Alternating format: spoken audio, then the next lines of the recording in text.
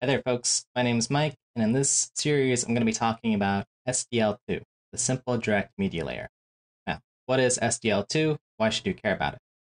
Well, SDL2 is popularly used by a lot of application developers for games, multimedia applications, and so on.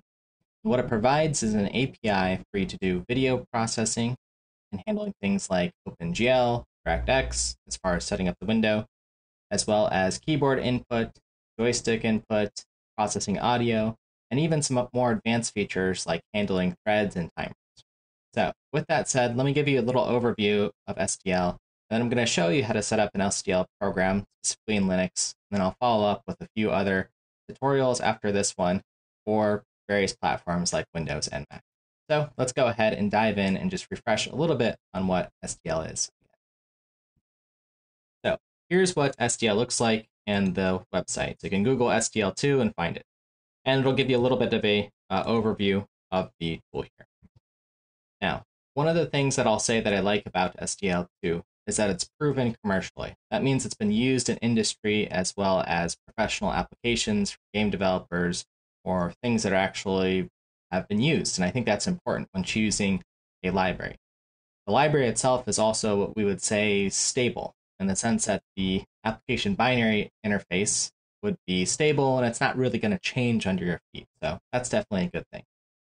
And one of the things that I'm going to highlight here that's important with SDL is its platform support for Windows, Mac, Linux, Android, and iOS. And there's also been some support in previous versions for consoles. So you can rest assured that learning this tool will be useful, especially if you're trying to develop for multiple platforms. So getting acquainted with the website will be useful for you as you learn SDL. As you can tell, again, SDL is a C library, and it works with languages like C++, which is what I'm going to be using in this series here. That said, if you use other languages like C# or Python, there's many different bindings available, which you can find here for pretty much every language that you would be using in development. If it's not listed here, likely there's some alternative binding to it as long as you can interface with the C language. So from here, you can go to the wiki page and you'll find the front page here. And again, just looking at the what is SDL, you can find some more of the information here, introduction, and even the source code for SDL. Again, I think this is an important part when choosing a library if you have access to the source code so you can see how things work, especially as you become a more advanced user. So with that said, I think that's enough of an introduction, and let's go ahead and get to the coding portion of SDL. So for this portion, what I'm going to do is I'm going to write all of my code in a Github repository so that you can take a look at this public repository here. Let me go ahead and clone this repo and set up our first SDL tutorial. So I'm going to shift here and open a terminal window. And let me make this a little bit bigger for you folks so you can see.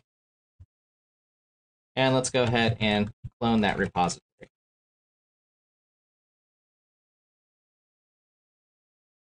Okay, so clone the repository, and let me go ahead and navigate into it. And I'm going to split my window so we can see what's going on here and make it just a little bit smaller here. Now, my goal here is not going to be to show you how to initialize SDL on every possible platform. That's going to be in a follow-up to this series of videos. But let's just go ahead and get started with creating a simple SDL window so that we know it's on our system. So I'm going to be demonstrating this on Linux system. If you want to follow along with this first tutorial before I introduce a specific tutorial on just setup, you may need to install the SDL library. So lib SDL2 dev like this. And you'll need to enter your password and so on. Now I've already got one of the latest versions of SDL, 2.08. There might be a newer version by the time you watch this, and that's okay. The same techniques will apply. Now, what I want to explain here is we're going to be compiling software, an SDL program that's taking advantage of the SDL library. So let's just understand how that works on the command line before we actually write our program, just so you can understand again how C and C++ programs link in other libraries to achieve the task of drawing an SDL to a window, which you might use for, say, a graphics or multimedia application. So the basic idea here is that you're going to have some sort of source code that you write here. And this is going to be us in our main.cpp. And what we want to make available is some other library here, such as SDL.h.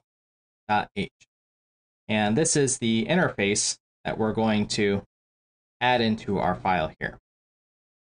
And what this header does is says, hey, there's going to be a bunch of functions available. Things like SDL underscore init for initializing the library. And when we include that in our main file here, which I'll just type include here, where we'll put in the SDL, that makes us functions available. However, since C and C++, which I'm going to be demonstrating these tutorials in, is a compiled language, we need to be able to link in the object code, which means our SDL library here, whether that's in the form of a .lib, or depending on your platform, a DLL or a dilib, that also needs to be linked in during the compilation process. If you need some help understanding the compilation process, I'll link a video that will be useful for that as well. So that's what we're going to achieve in 2 steps. First, writing the main.cpp so that we have our SDL program, which includes the SDL library, and then we'll link it all together to create our executable and make sure that SDL2 is working. So let's go ahead and dive in and do that. All right, so I'll switch away from this drawing here, and we'll go ahead and write our first SDL program here. I'm just going to write it in the main file, and let's go ahead and progressively build this up. So I'm going to have my main function here that I have in all of my C++ programs. I might include a library here for output later that may be useful for us. And importantly, I'm going to need to include the SDL library, SDL.h. And I'll talk about how to include or link this in, but let's go ahead and just label these separately as C++ standard libraries and SDL, which is our third-party library here. Okay, and I'm also going to take in any arguments as we might have for our program. Okay, so in order to initialize SDL, we have a function here, SDL underscore init. So let's go ahead and call this function here just to see if SDL has been properly initialized. And a common way to do this is to go ahead and check within if SDL init and the particular subsystem that you want to initialize, video, for instance, and make sure that it doesn't return some error code, which would be less than 0. And I'll pop in a moment here just to show you where in the documentation you can find this for the initialization. Again, my goal is to just show you how to set up or confirm that SDL is working for your desired platform. Okay, so if we get some error here, what we'd want to say is write out a message here, the out, SDL could not be initialized. And we can actually get an error code from this as well. I'll go ahead and just append this here, SDL error, SDL get error, and that should retrieve us an error code that can help us debug if something went wrong. Otherwise, if this successfully worked, let's just go ahead and print out a message that says SDL video system is ready to go. And put a little end line here. I'm going to assume that most of the folks who are watching this are interested in doing some sort of graphics, multimedia, gaming application in this series, so you'll need the video system. But in the same way, we can also set up with the various bit flags, the audio system, or other subsystems that SDL has available.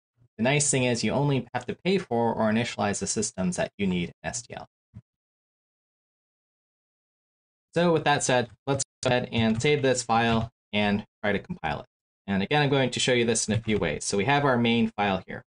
Now, if I just try to use G++, and let's use a sort of modern version of C++ here, and compile our file and output prog, we're going to get a few messages here. It's going to say sdl.h, no file or directory.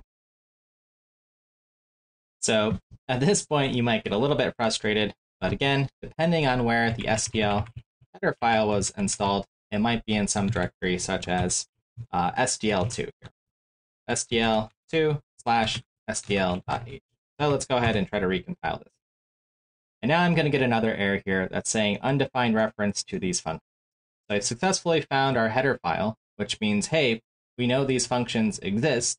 Again, a header file is sort of like the interface or telling us what's available. But whenever you get one of these errors here, this is a linker error. So we haven't included the SDL library at this point. So we need to now do that in our compilation. So I'm going to go ahead and clear that. And in order to link the SDL library, the library that I need to link is -l SDL2. So simple as that. So let's go ahead and try one more time. Hit enter, and this time, if I run it, let's go ahead and try to run our program. And it says SDL video system is ready to go. So we at least know that we've successfully found our header files here in some system path, and that we've been able to successfully run the program here. Now, occasionally you might see other folks link in other libraries more explicitly, depending on your compiler, where you need to, since SDL is being dynamically linked in, add in the dynamic linking library here. So on occasion, you might see me do that as well. But you should just be able to get away with, on this Linux system, doing load SDL2 or linking the SDL2 library. Now, the one place that I want to circle back to is the documentation. So how to sort of get started with SDL.